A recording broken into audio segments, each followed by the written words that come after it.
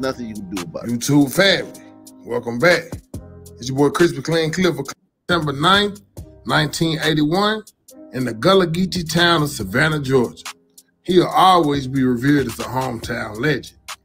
Way before Savannah, Georgia would produce the likes of Aquando Rondo, Savannah's golden child was camouflage.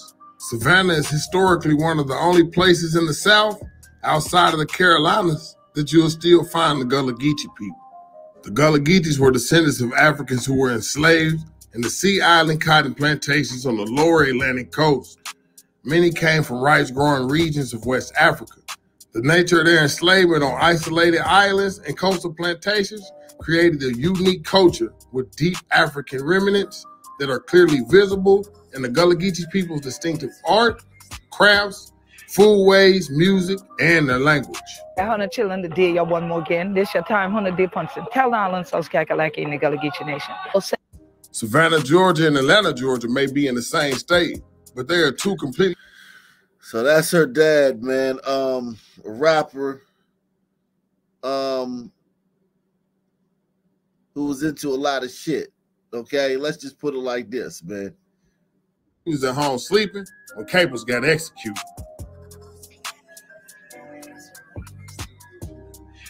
His third project, Strictly for the Streets, Drugs, Sex, and Violence in 2001 actually went gold.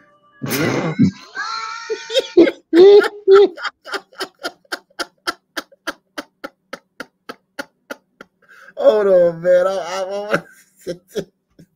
It's only separated from South Carolina by the Savannah River. And this will be the same river that will sail the ships holding the Gullah Geechee slaves that would later populate Savannah, Georgia. So the roots are a little deeper in Savannah than it is in Atlanta. Although it has a dark past, Savannah, Georgia would be the hostess city of the South for its Southern hospitality. He'd be born in the Hitch Village area of Savannah. He'd be an extremely talented young man at a young age with his flows on the mic. He'd actually start making noise at a young age and be discovered by crime affiliates, a local rap crew working as a record label. Then they would drop it. He was discovered by crime affiliates, a local rap crew. And be discovered by crime affiliates, a local rap crew working as a record label. Then they would drop his first project in 1999 entitled Crime Pays, which would go on to be a label.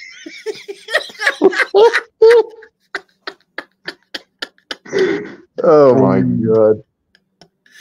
No way. I'm like crying, laughing. This is like a Key and Peele skit, man.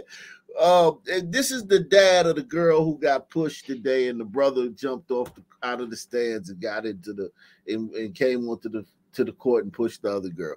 So yeah, now after finding out this guy, it's hard to believe that his wife wasn't able to live that fairy book family lifestyle that she was hoping for. Crazy. Yeah, she's the perfect life, he said. Salute to K. Lewis. He says, should women be allowed to be male basketball refs? Do they have enough understanding of male competitive dynamics to do the job correctly? There are plenty of female referees in basketball. I don't know if football they should be, but in basketball, you know, I mean, I ain't gonna trip off of basketball because they play, at least they play basketball. Salute to Beast Life over 50. He says, the Iowa versus Nebraska game had all gliders. It was also a championship game. It went into OT with no fights and been jumping onto the court. Yeah, I saw some of that game. Caitlin Clark, man, they pulled it out.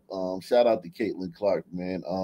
First misstep she make, man, they gonna be on her ass though, because they gonna be like, if a black player had done that, man, if Caitlin Clark fucking, I don't know, if she does anything, they're gonna say if a black player did it, they would have be called her a thug, or they would have been all over the news, or they would called her ghetto. So Caitlin Clark better be on her best behavior. Yeah, did you notice one thing that the mother said about the killing? She goes, yeah, he was murdered or whatever, and nothing's been done about it. It's like You know, she's like putting the blame on like the police or something. Like they're not doing enough to catch the killer. Like nothing's been done about it. It's crazy. Right.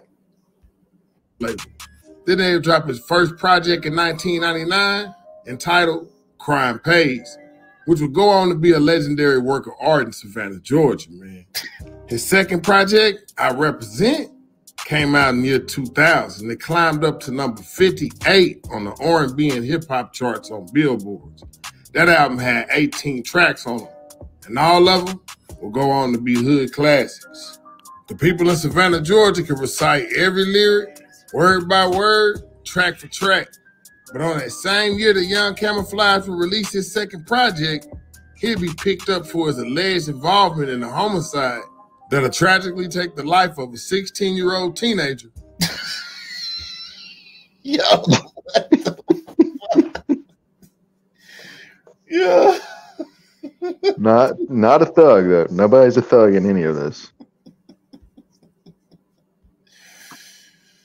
On that same year that Young Camouflage would release his second project, he'd be picked up for his alleged involvement in a homicide that'll tragically take the life of a 16-year-old teenager named Kenneth Capers, or also known in the streets of Savannah, Georgia, as Boo.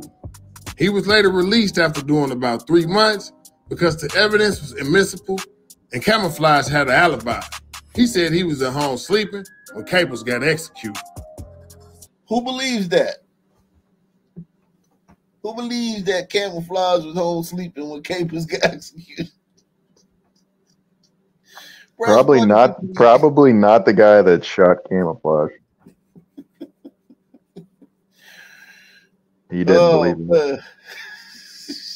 Shit. Wow. His third project, Strictly for the Streets, Drugs, Sex, and Violence in 2001 actually went gold, with one of my personal favorite songs, Raised in the Ghetto, being on there. He had also landed a feature with Atlanta heavy hitter Pastor Troy on his song, Georgia Niggas. Everybody in Savannah revered Camouflage as a rawer version of Lil Wayne. He'd even do a song with Birdman in 2002 called Laying My Stunt Down. One might even say he's the reason for Wayne switching up his attire with his braids to rocking the dreads. If you look closely at that time, there could be some comparisons as far as the aesthetic goes, but that was all just up for speculation to the people in Savannah, Georgia. September 2002, the same year that Young Camouflage would land that Birdman feature, he'll find himself in an altercation to where he'll be shot on West 61st Street in Savannah, Georgia. Shortly after that incident, he moved out of the hood and into the suburbs of Bryan County. In Bryan County, the poverty level was very low. In fact, it was actually non-existent at the time. Camouflage. So he moved into a white neighborhood. Camouflage, man. Camouflage flight. Flau'Jae flight, man. God damn, ain't that a bitch? This guy him being a white neighborhood. Him being eliminated before she was born is most likely the best thing that ever happened to her. Because most likely, well, two things. One is he would have never been in her life to begin with, even if he was alive. And two, even if he was, she probably would have been shot up in the back seat from a hit on him. You know what I think, though? This is what I think. I think when you got a guy like this who's participating in high-risk behavior, like this is highly risky behavior. 2000, he died in 2003, 2004, 2005, 2000. How does he make it from 2004, 5, 6? It's very hard to make it to 2024 unless you go to prison.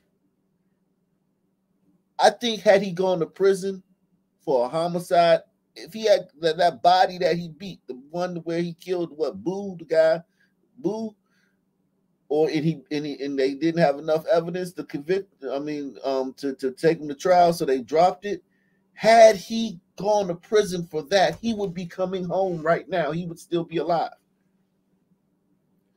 So I don't think those guys even make it far everybody feels like, oh, if he didn't die that day, everything would have been roses. Nah, those guys either going to die the next year or the year after that, or they're going to go to prison for a long time.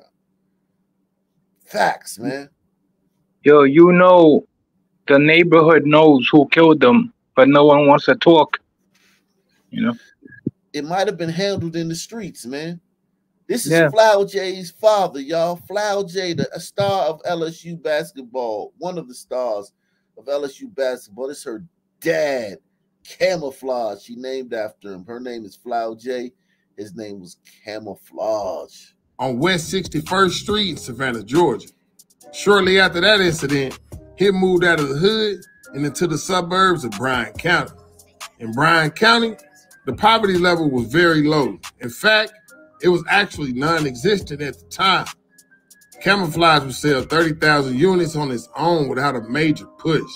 So the money was never even an issue. Even though he had moved to the suburbs, you could still catch Camouflage in the hood with a street team promoting his music. The song with Birdman would go on to be legendary. But Cut Friends would be the song that would gain him nationwide recognition. The song's lyrics reflect of a young lady engaging in unloyal behavior behind her man's back, all while linking up with another dude to get some cut, and later becoming Cut Friends. After the release of Cut Friends, he'll shoot a music video to the single, and after that, his phone wouldn't stop ringing with label offers.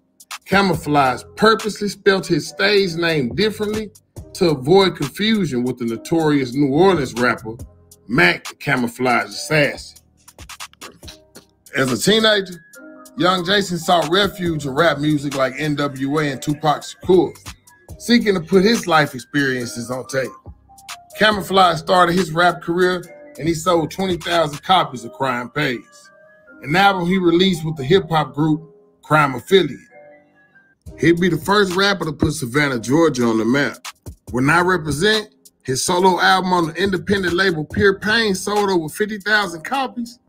Universal Music Group offered the rapper a deal. However, Camouflage was arrested for possession of crack cocaine. Universal ultimately wouldn't pick up the option on his contract, even though the charges was dropped later. He couldn't stay out of the streets at a young age. So he beat the crack charge. He beat the murder charge. You noticing the pattern here, guys? This criminal justice system, this heavy-handed racist criminal justice system, guys. Press 1, man. Label Pure Pain sold over 50,000 copies. Universal Music Group offered the rapper a deal. However, Camouflage was arrested for possession of crack cocaine. Universal ultimately wouldn't pick up the option on his contract, even though the charges was dropped later. He couldn't stay out of the streets at a young age. Young Jason would become accustomed to making hand-over-fist money fast. He, like many other young minorities in the city of Savannah, Georgia, profited from the drug trade. And Camouflage was a hustler. He didn't see the need to stop dealing if it was still putting food on the table.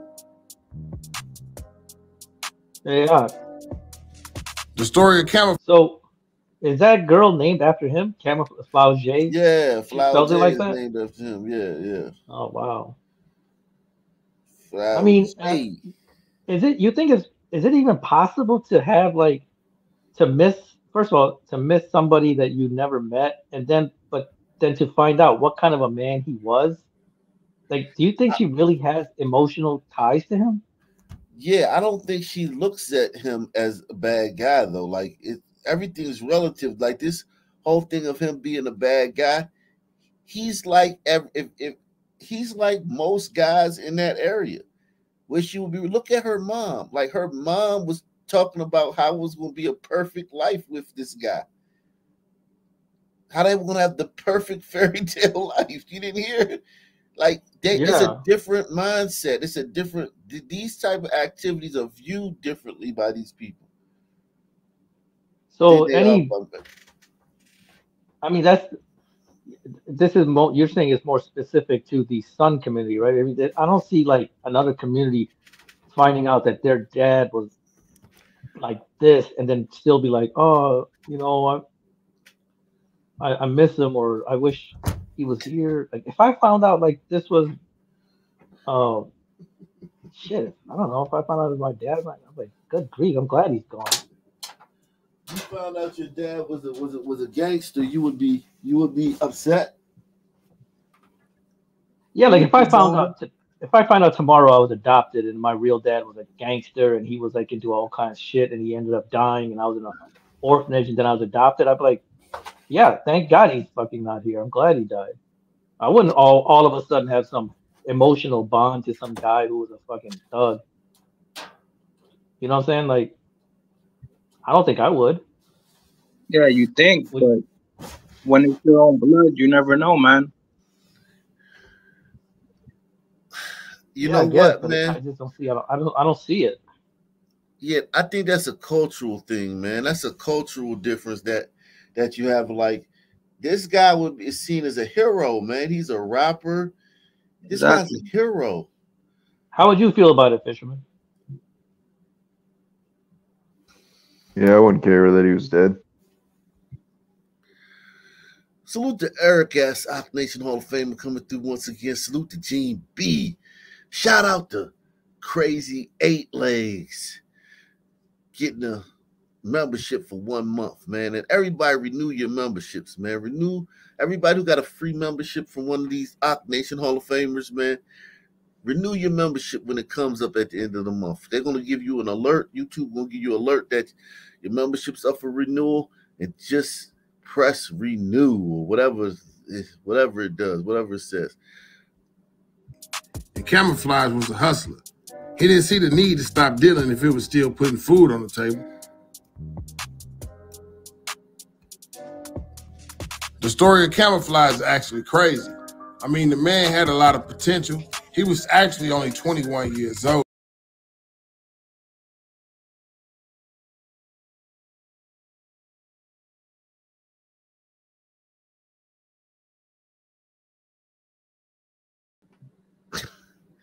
It ain't the poverty, man. Yeah, yo, I get so tired of that excuse. My parents, we lived in poverty in New York City for years, and my parents didn't sell drugs or none of that. They worked 12-hour shifts. So get the fuck out of here with that. It ain't the poverty, man. It's the DNA, man. It's the DNA, man. That's what it is, man. It's the genes, man. Cause at some point, man, like jacking somebody's car, joyriding around town and shit, and doing a drive-by in it on some other people, that's not giving you nutrition, man. That's not feeding your body with minerals, man. That's not sustenance, man. What? You said nutrition? Oh, what is it? The multivitamin? What the fuck? Yeah, it's not like if somebody gave this guy $5 million and the next day he's going to enroll in a community college and start taking classes to become some sort of engineer. It has nothing to do with poverty.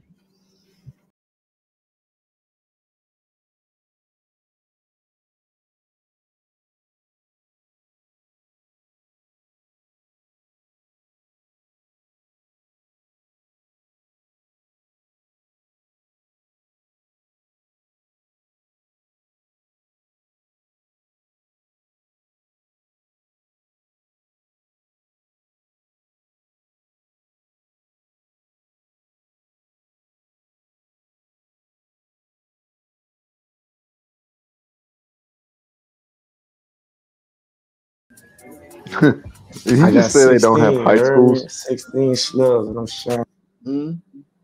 He said they don't have high schools. Nah, they got high school. I don't think he said. He must have said something. No, that's what he said. It's the poverty, lack of everything. I got 16, you heard me? 16 schlubs, and I'm shining. I'm about to switch up and get some platinum, you know what I'm saying? For sure. I mean, they should feel like I'm in a 1965 or something, you know what I'm saying? Don't judge the book by its cover, because I'm a hardworking man, you know.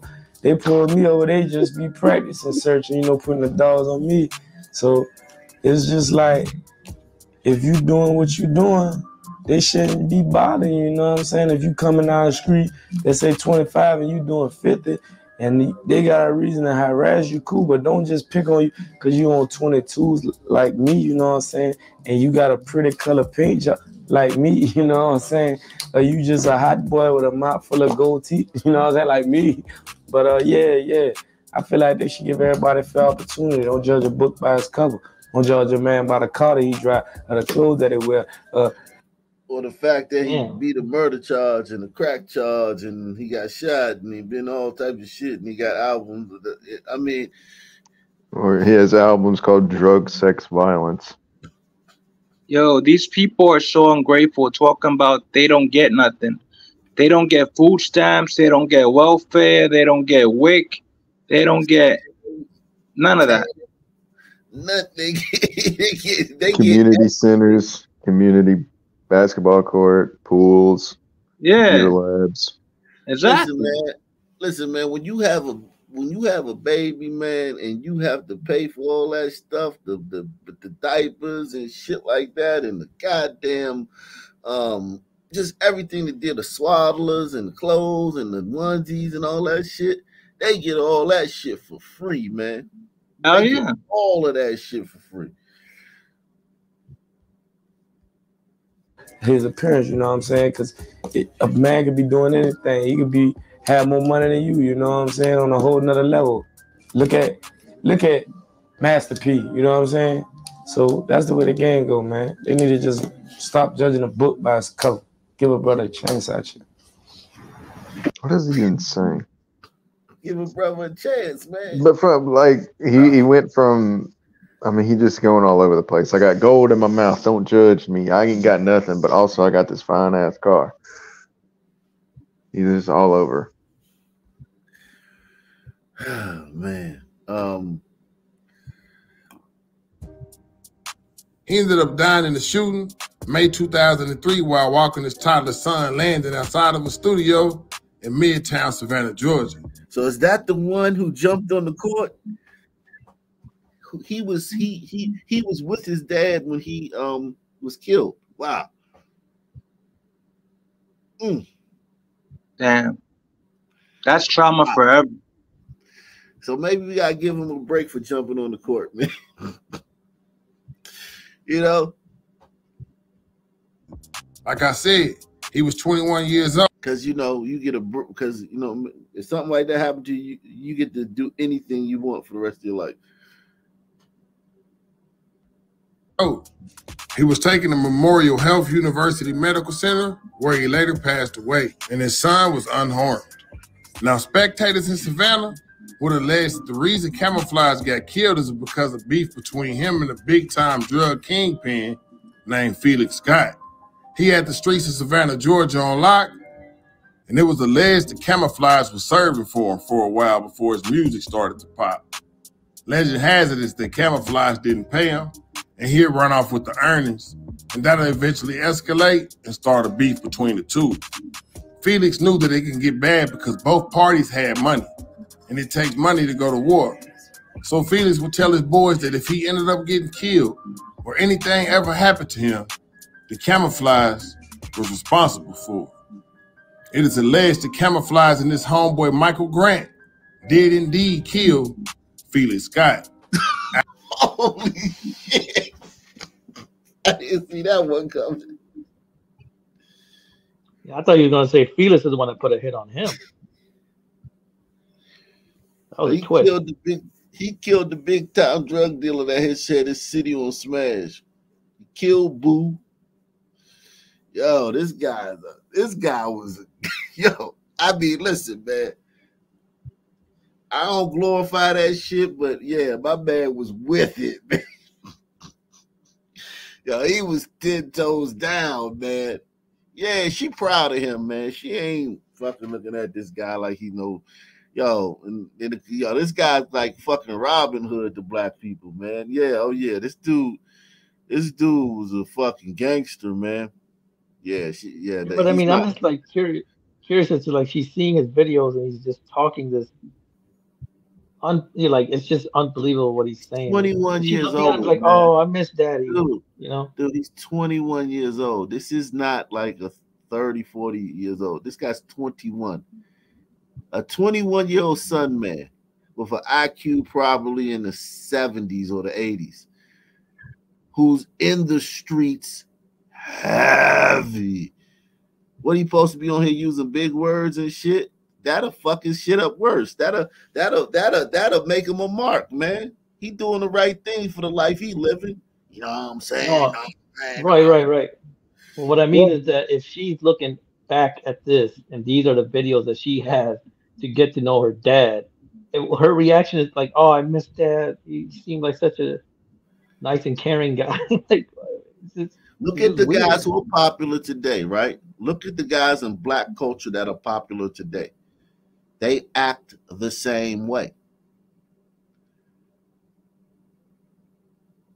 Look at the guys who are popular, the rappers, the ball players. They act like this. A lot of them. A lot of the social media influencers, the streamers, the people who she as a fucking, 20-year-old would look up to, they act like this. He's 21 when he died.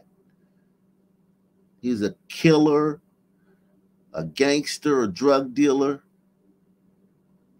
a real gangster. Like, he wasn't just like fucking killing scrubs. He was killing, other fucking major figures in the streets in the city.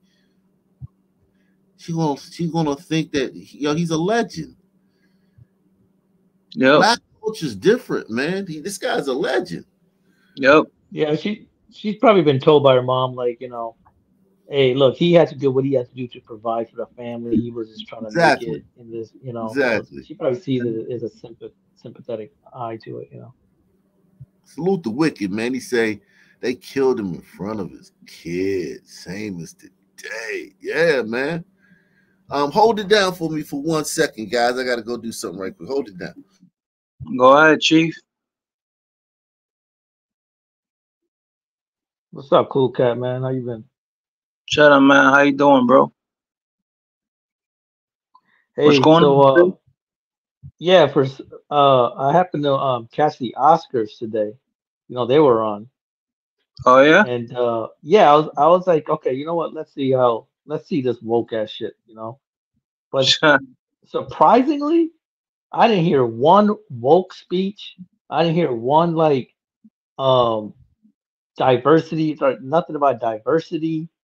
Most of the nominees, like from what I saw, like 99% of the nominees and the winners were gliders. I was shocked, pleasantly surprised at that. I was like, wow, what a difference. It was weird Really? seeing that. Yeah. Like I Wow. was back in the 80s or something. That's pretty shocking, really. Yeah, I was very surprised because I'm thinking, okay, we're gonna see all this like people come up, accept their award, and then give a big ass speech about how we need to, white supremacy sucks and we need more representation. None of that shit. None of it. Wow.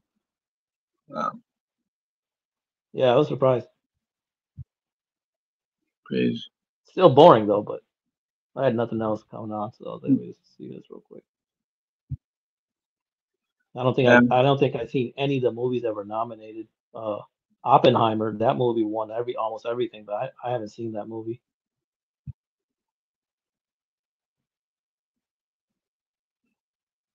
It's crazy.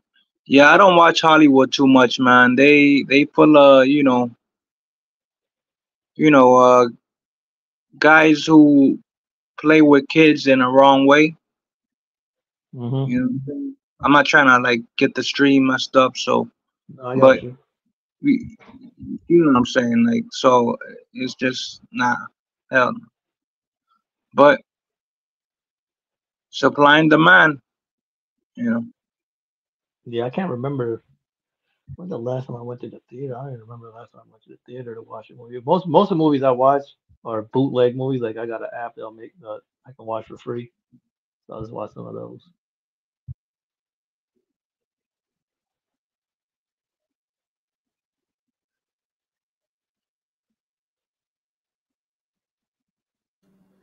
Yeah, you notice how they always want to change every man superhero into a woman? Right. Into a Like, black woman. yeah, every single time, bro. Every single time. Like, Yeah, race swapping is huge still. It's still pretty big. What's wrong with that, man? What's wrong with turning every single superhero to a black? What's wrong with that? I mean, I mean nothing, I guess. Why not? Yeah, man, why not, man? But then can we take Black Panther to Ryan Gosling? oh, you no, do that's cultural appropriation, man. yeah. You know, I was telling Cool Cat I watched the Oscars today, and surprisingly, there was like nothing woke about it. Nobody gave any Oh yeah, they know. diversity They speech. know. Hey, listen, they know. Everybody knows that. Like, listen, the country's turning. Biden's calling migrants illegals. Everybody knows, man. All the San Francisco has like they done with the woke shit. New York is checking bags in the subway. I mean, you know what I'm saying? Like everybody's right. starting to turn. And no, listen, they're turning because the election's coming. Like if this wasn't an election year, they wouldn't do it. But everybody knows that the country is tired of all the crime. The country's tired of fucking Sun people, black people being fucking, because when we talk about crime, man, everyone knows. They talk about thug being a dog whistle. Crime is a dog whistle. When you say crime, everybody know you talking about black people, man. Yep. Yeah, they ruined spring break in Miami. Yeah. Salute. I mean, salute the even if they have. Go ahead. I was just gonna say, even if they have Javon, let me just get this. Salute to Nick Tal Javon, man. He says crazy that sons will say Section 8 food assistance, low education standards, DEI employment programs for criminals ain't no help.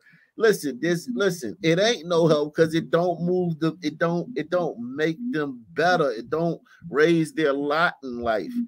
That what he mean by that is saying that all this shit, nothing raises us up. You know how they say, a tide lifts all boats. We not us, man. We the only boat that don't get lifted by a rising tide. And he think that that's because y'all not doing enough. He don't understand that that's because nothing will ever be enough because of our DNA. You know what I'm saying? Yeah. Okay. But I mean, they can't complain because in Africa, there's none of that. If you starve, there's no food stamps. You know what I'm saying? Like, so. But all right. Hours later, Michael Grant gets killed in retaliation by Dorian Orr. Camouflage went on radio and said that he will be riding for his friend Michael Grant. Then a couple days. Hold on, man. We gotta back this up. This is crazy how deep in the streets this guy was. Son was unharmed. Now, spectators in Savannah would allege that the reason Camouflage got somebody killed. Got some noise in the background, man. I think that's you, Cool Cat. Hold on. I'll just hop in the chat. But hey, yo, nation, man, hit that like, man. Do it for me, man. Do it for the nation. Do it for the coolest cat in the chat. Salute. Salute, man.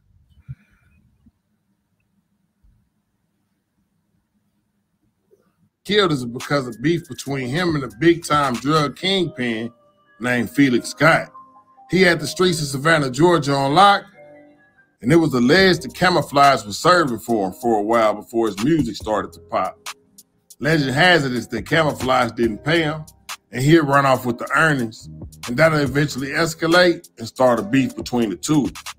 Felix knew that it can get bad because both parties had money, and it takes money to go to war. So Felix would tell his boys that if he ended up getting killed or anything ever happened to him, the Camouflage was responsible for it. It is alleged that Camouflage and his homeboy Michael Grant did indeed kill Felix Scott. Hours later, Michael Grant gets killed in retaliation by Dorian Orr. Camouflage went on radio and said that he will be riding for his friend Michael Grant. Then a couple days later, the same guy that took the soul of his friend Michael would catch Camouflage lacking outside of the studio in Midtown and with bullets striking the rapper, ultimately killing him. Dorian Orr had carried out the mission Felix put in place before he passed. Although it was well known that Dorian Orr was the one who assassinated young Jason, his homicide still goes unsolved. Camouflage would be one of 28 homicides that year in Savannah. He'd be 21 at the time of death.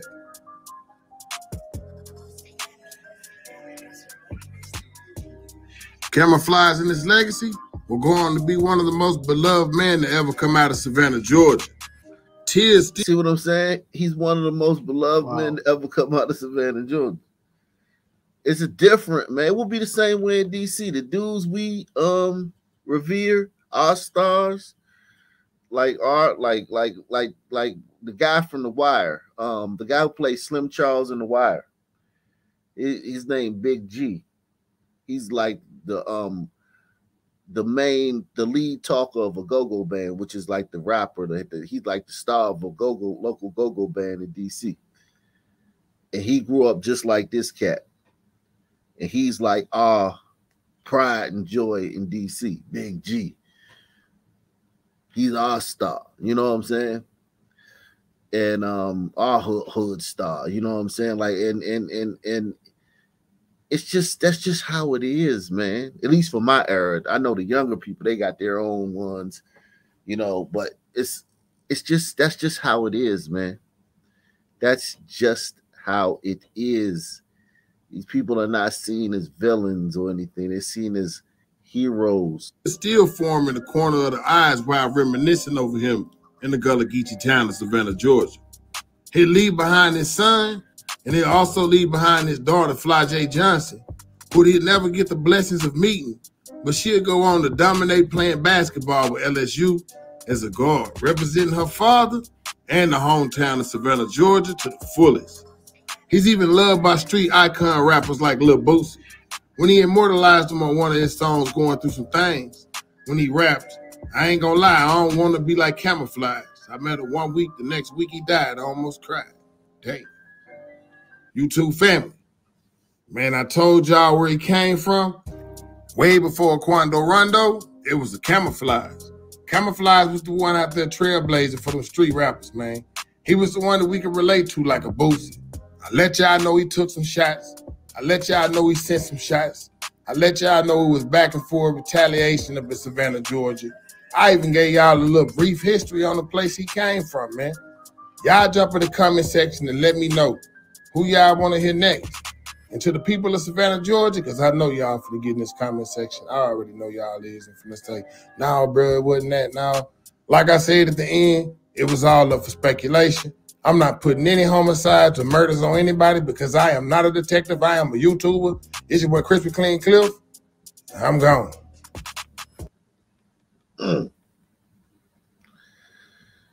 Different universe, man. It's crazy. Yeah, man, different world, man. It's a different world. Where you coming from, man? Better believe it. You know that Joe Rogan guest that got charged with decapitating that guy? Did you know he was a mulatto? He was a what? Mulatto. Oh, he has a white parent? Yeah, his mom is white. Wow, I would have never guessed it, man. So he gave this real quick story. He was like, my dad was incarcerated, my grandfather was incarcerated, His and son then he killed goes, it. yeah, his son at 12 killed somebody. Fuck. They attacked the Asian, I think an Asian kid that went to what's that school up there in New York? Asian kid that Columbia. went to one of them Ivy League student, attacked him and killed him. He died. He got hit by a car. At 12 He was years trying to old, get that's away from it. crazy. He was 14, I think. I think the son was 14, and he got 18 months. The son got 18 months in juvie for that boot camp. 18 months in boot camp.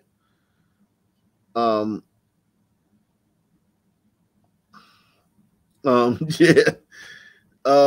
Yeah, it's a different world, man, from where you coming from, man. Some students at Northeast Philadelphia High School will return to in-person learning tomorrow for the first time since 8 of their students were shot at a SEPTA bus stop. 7 boys and 1 girl between the ages of 15 and 17 were wounded when police say 3 shooters jumped out of a car and opened fire at Rising Sun and Cotman Avenue Wednesday afternoon. Our Kelly Rural joins us live. And Kelly, what's the plan for tomorrow? Well,